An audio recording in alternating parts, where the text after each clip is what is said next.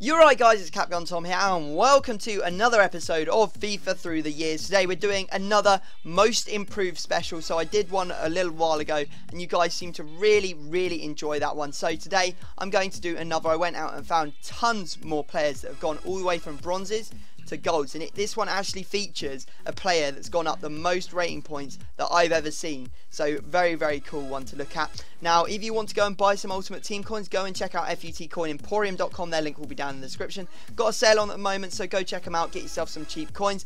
And if you want another video like this tomorrow, hit 1,000 likes and I of course will upload another one. Now I'm thinking of doing Bundesliga tomorrow because I haven't actually looked at the Bundesliga, so it'll be really a cool one to look at, and I'm hoping you guys will all enjoy it. Also, I want to do the downgraded video, but it's very difficult to find anyone that's taken a massive drop. So if you've been on the FootWiz Generations website, and that link is down in the description, and you've seen someone that's dropped a ridiculous amount of stats, then give me a shout, put a comment on this video, tweet me on Twitter. I'll make a note of everything that I see, and I will of course then make a video around those players. So give me some help and we can keep this amazing series going. So let's jump in. Our first player, and it is the big one, the biggest stat jump I've ever seen. It is Martin Kelly from Liverpool. Look at his FIFA 10 card. He has gone from a 49 rated centre-back all the way up to a gold rated 76 player. Now that means that he's gone up 27 rating points. That's the highest of any player I've done in this series. Some of you may be like, hey, what about Pogba? He went from a bronze to a gold, but he actually went from 55 rating to a 77 rating. So that again is only 22 stat points. So 27 stat points. If someone can find a better one than that, I will be very surprised. And you can see that he has slowly got better over the years. He was pretty terrible in FIFA 10 to be fair. 57 pace, 48 defending, 28 dribbling, 23 shooting. That is pretty bad. FIFA 11 came around, he became a silver right back, and he's got a little bit better ever since. I mean, he actually had an inform on FIFA 11, but we'll look at that in a second. Ever since he has been gold 76 rated. His inform, which we will have a look at now, is actually his highest rated card ever. So if we took his bronze card all the way up to his inform card, we would be talking about a jump of 30 stat points, and that's in one season because he got that card on FIFA 11. So that is absolutely crazy. So our next player is going to be Courtois. I have no intention of trying to pronounce his first name, really don't even know where to start with it. But on FIFA 10 he was at Racing Genk. You can see that 58 rated bronze goalkeeper. He was still bronze on FIFA 11 as well, still at Racing Genk at that time. I think that what happened was Chelsea then went away and bought Courtois.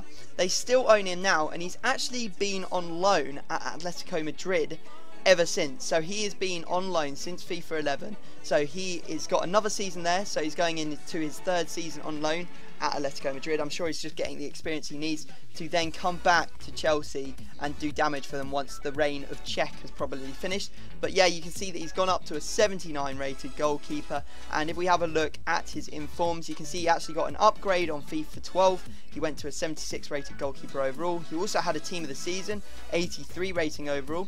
This year he's had an inform, a man of the match, and a team of the season. So he is doing fantastic out at Atletico Madrid, and you can only imagine how good he will be when he comes back to Chelsea. I imagine that Chelsea will probably want him back at the end of this season. So next up we have Maxime Gonalons, and he has gone from a 55 rated bronze centre mid all the way to his current card, which is a 77 rated centre defensive mid. He was actually 78 rated in the 2 games between FIFA 10 and FIFA 13. So FIFA 11, FIFA 12, he was a 78 rated CDM. Still a very good player. They're still trying to balance him out. I think that because he's young, you know, they're still trying to work out exactly what stats he should have. You can see that he went up pace, down pace, up pace again. So they're probably just trying to work that out in their own mind. He's actually been at Lyon for years. He was in the youth team for, well, he was in the youth team since 99. He was actually at Villefranche before that for 2 years, so 97 to 99 he was at Villefranche.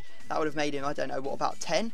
Then he was at Lyon from 99 all the way to 2009, and then he moved into the senior team. So he's been in the senior team since 2009. He's had 108 appearances, 5 goals, pretty impressive. He's also managed to get 6 caps for his country, so he is doing pretty well. And if we have a look at his informs, he's managed to pull a team of the season this year, and that is it. But of 82 rated player, very cool one to have have a look at, and now we will move on to our next player. So here's one of our more interesting players and a friendly face to a lot of you Stoke fans. It is Begovic. So you can see that initially he was Canadian, bronze, and playing for Pompey, 59 rated overall.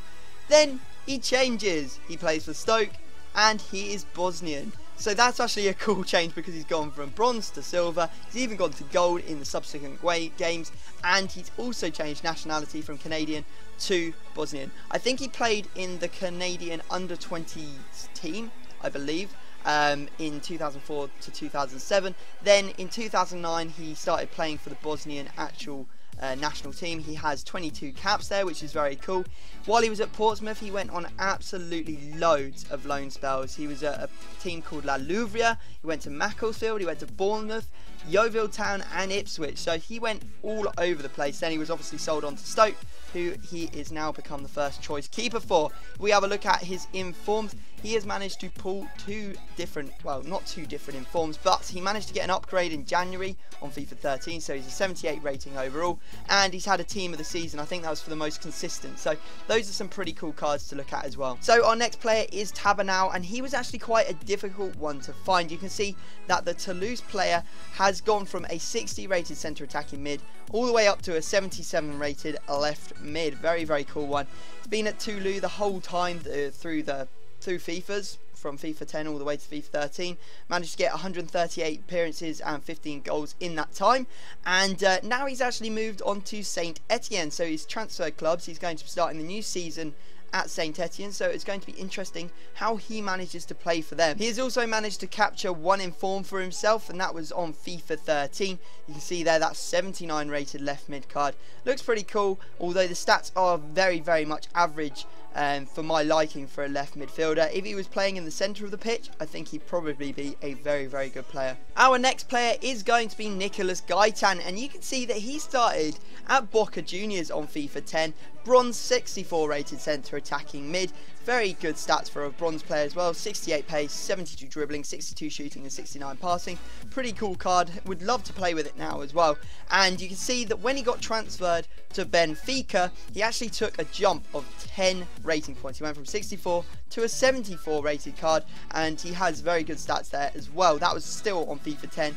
Then FIFA 11 rolls around. He's a 78 rated left mid, 80 rated right mid on FIFA 13, or yeah, FIFA 12, sorry, and then an 83 rated right mid on FIFA 13. So that's pretty cool. He's managed to score 14 goals for Benfica in his 74 appearances. He's actually been capped for Argentina 6 times as well, and if we look at his informs, he's actually pulled quite a few of them.